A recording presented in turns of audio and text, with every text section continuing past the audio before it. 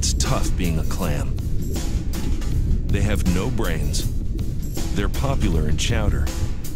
They won't set any speed records.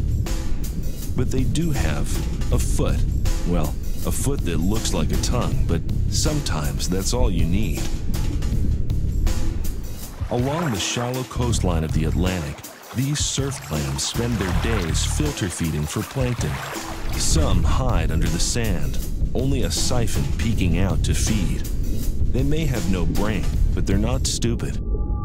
Staying under the sand is a good survival strategy.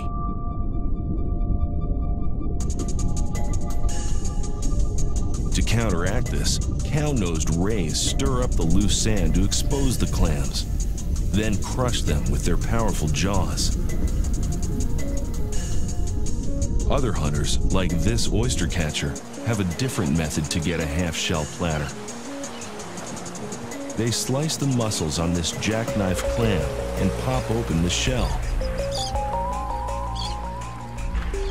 They don't have eyes per se, but clams do have special photoreceptor cells.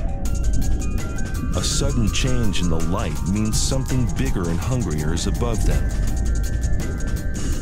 When they sense danger, they dig down. The fastest clams can dig an inch per second. Is it enough to keep this clam alive?